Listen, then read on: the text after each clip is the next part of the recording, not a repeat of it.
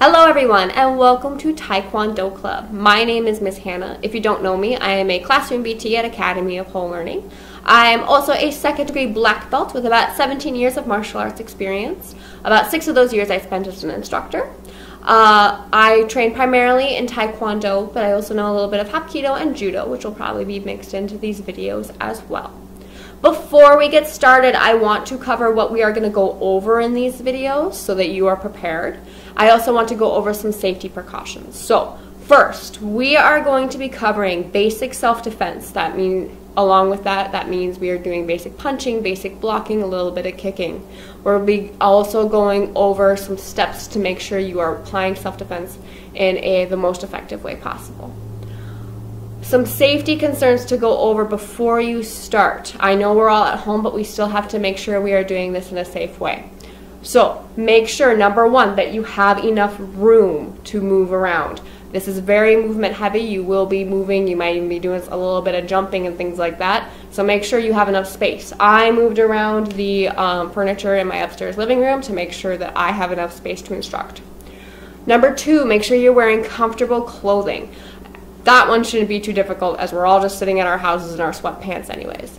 Along with that, if you are wearing any jewelry or anything dangling at all, make sure you take that off so it does not get stuck or you do not hit anything with it. Number three, if you are on wooden floors, I would strongly recommend not wearing socks while you practice this and going barefoot. Actually, any kind of flooring I would recommend going barefoot if you are comfortable, but especially on any wood or hardwood flooring. And then finally, only be practicing this stuff in these videos or with a family member or friend who has also watched these videos and has agreed to practice with you. This is not something to just be playing around with friends. This is not something we want to use to impress anybody with. This should only be used to practice and prepare, or in the case of an actual self-defense situation. Those are the only two times you should be using this, to practice or if you actually need to use it for self-defense. If that is all clear, we are ready to move into our first video. So here we go. Alright, today we are going to focus on the basics of blocking and striking. But before we do that, we need to go over a short warm-up so that our muscles are ready to go. To begin, we're going to start off with 20 jumping jacks. I'm going to count in Korean just like I would in a live class. But you guys can follow along in English or just listen to how I count. Ready? Let's go. 하나, 둘, 셋, 넷, 다섯, 여섯, 일곱, 여덟, 아홉, 요 하나, 요 둘, 요 셋, 요 넷, 요 다섯, 요 여섯, 요 일곱, 요 여덟, 요 sumo. That's 20. All right. Bring your arms out. We're going to do a couple arm circles forward. Starting big. Going smaller and smaller as you go. And we're going to switch directions, going arm circles back, starting small like we were, and getting bigger and bigger and bigger as we go.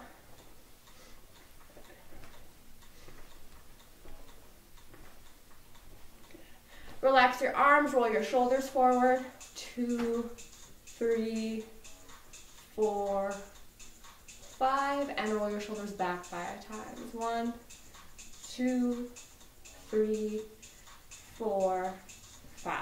Good. Shake out your arms. Ooh. You can do arm claps behind your back. Go ahead and do some of those. Okay.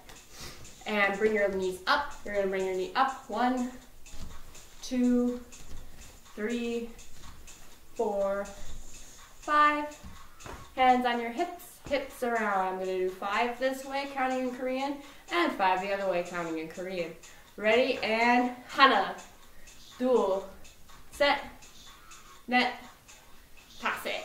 And the other direction, switching sides. 하나, 둘, 셋, 넷, 다섯. Good. Bring your shoulders back, standing up nice and tall. Go ahead and roll your ankles around. You might hear a little bit of popping. That's okay. Good. And the other side, wiggle your toes as you do it. All right, and relax. We are gonna step out into our first stance so that we are in a correct position to start some striking.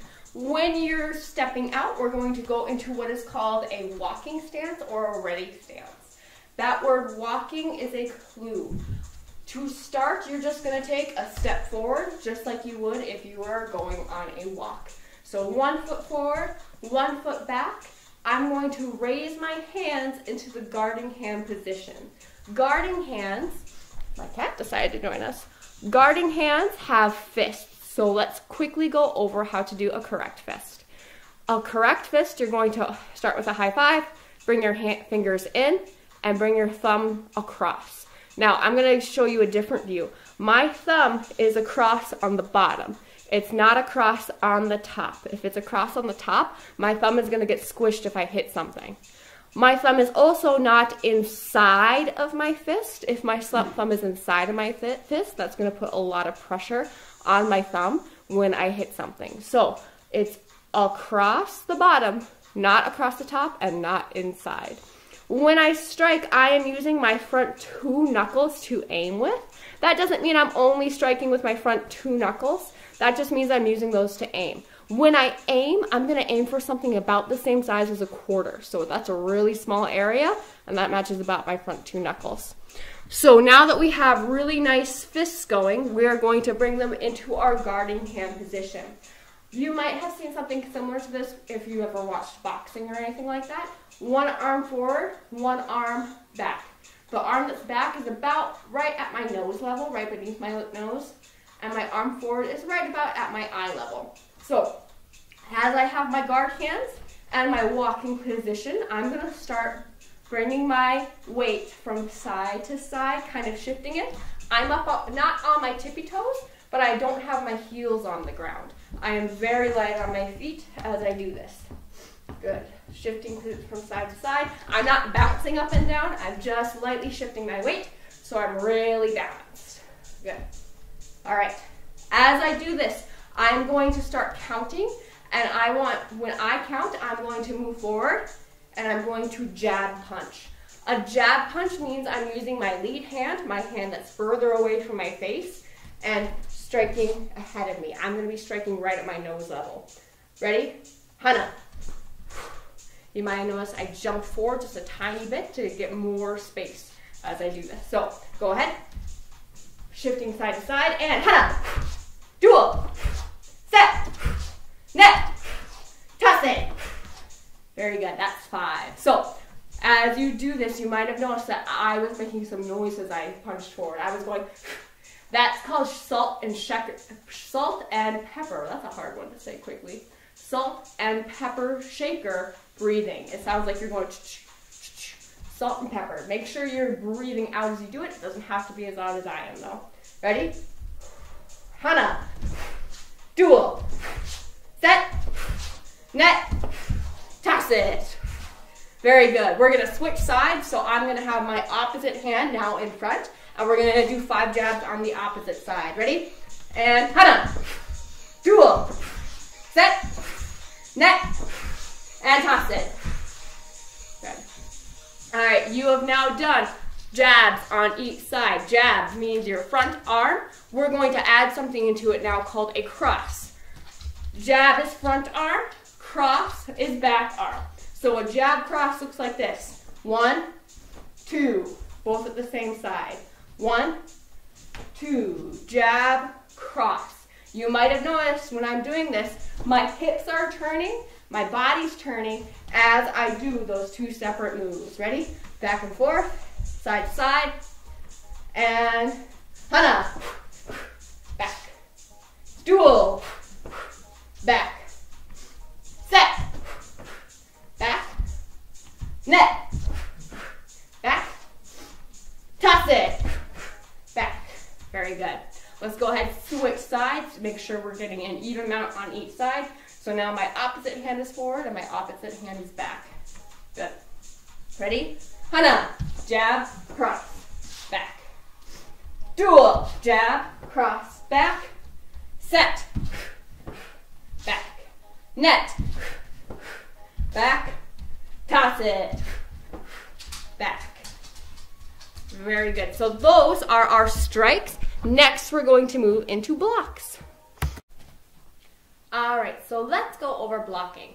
Blocking is what we do to avoid getting hit by a strike. So strikes are what we do to hit something or someone in self-defense, and blocks are what we do to avoid getting hit ourselves and to defend our bodies. So striking, 1, 2, blocking is a little bit different. So when I block, I want it to be just as strong as my punch or strike to make it just as powerful, but I also need to focus on protecting myself. So when I block, I'm going to start from that same guard hand position. When you start, you have one hand forward, one hand back, and I am going to bring one arm out and over. This is a block. Now blocks can be high up, they can be to the side, they can be down low. It's wherever that strike is happening at. When I start my block, I need to focus on doing one really important thing, and that is to set it up. When I strike, I have it set up from my guard hand position, but when I block, I need to do one extra thing. So I have my guard hands. Before I block, I'm going to bring my guard hands in, almost like I'm about to give myself a hug. This is called setting up the block. I set up the block so that even if my block isn't fast enough to protect myself from a strike that's coming towards me, I still have my inner organs, so like my heart, my lungs, and my face covered up so that if I miss the block, I'm still trying to protect myself. I'm not just letting that strike hit my face or my organs. So I have my arms up and I set up for my block. One arm's down in front of my chest and stomach area, one arm's higher up in front of my face as much as I can cover. Then I'm going to bring my arm out and over for that block, if I can make it. So to set up for the block, it's like you're hugging yourself and then bringing that arm out to block. You set it up just to be safe in case you miss. You miss sometimes, we're all humans. Then I bring my arm out to block. So I know this is a little hard to envision without having a punch coming at me, so I'm going to grab someone really quick to give you an idea of what this looks like more. All right, so now I have someone else with me to help demonstrate how this works a little bit better. So when someone throws a punch at you, you are going to have that set up ready to go, that hugging motion. So if he throws a punch at me, I have my arms still here defending myself as best I can.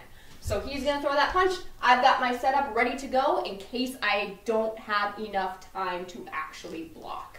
So as I do that, if I do have enough time to block, I'm going to do two different things. So he's going to throw that punch at me.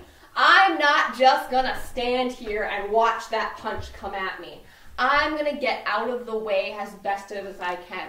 So I have that set up ready to go. He's going to throw that punch at me. I'm going to move out of the way if I have space, and then I'm going to block. So first you set up, second you move out of the way, and third you block. So go ahead. I'm going to get ready, out of the way, and block that arm out of the way. If possible, notice one thing. He has that punch out there.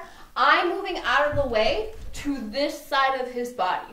That's because if I moved out of the way to this side of his body, look what's coming at me next. There's another arm ready to go. So I'm going to set up. He's going to throw that punch, move out of the way, then block. Those are the steps. Now, final thing, once I have that block out, I'm not just going to stand here and wait for him to attack me again. I am going to back off as far as I can, and if I have enough space or if I am in a position where I am able to run away, yelling and screaming my head off for help, that's what I'm going to do. I am not here to continue this fight. I am here to keep myself safe. You are not in a fight to continue a fight. You are in a fight to keep yourself safe and defend yourself. That's the purpose of martial arts. So he's going to throw that punch at me again. I'm going to step out of the way, block, then I'm going to run away, get as much distance between me and him as I possibly can. Thank you very much. All right, so when I ran away, you might have noticed something with my hands. I opened them up. I still had them in front of me, But the reason I opened them up was to add in something called the safety fence. The safety fence means I have my hands in front of me. I'm still protecting myself, but I'm showing anybody else that might have seen this, any witnesses, that I am not here to continue the fight. Like I said before, we're not here to continue the fight, we're here to protect ourselves. The safety fence means go away, leave me alone, I want nothing to do with you. However, if I switched that and had my guard hands up with those nice strong fists, that would mean that I wanted to continue that fight, that I was an aggressor. So this means go away, leave me alone. This means come at me. We want to escape. I'm going to tell you one quick story about Jackie Chan, if you know who that is. He's a very famous martial artist. He was in an interview once, and he was asked, what would you do if someone attacked you with a knife? His answer was that he would run away as quickly as he could. Now, this is somebody with decades of martial arts experience, but he is a good martial artist, and he knows that he is not there to hurt anyone else if he can avoid it. He is not there to risk his own safety if he can avoid it. He is in that self-defense situation, and his only goal is to protect himself. So that was your first lesson in striking, your first lesson in blocking, and your first little mini lesson in self-defense. I hope you found this helpful, and I will see you next week. Bye.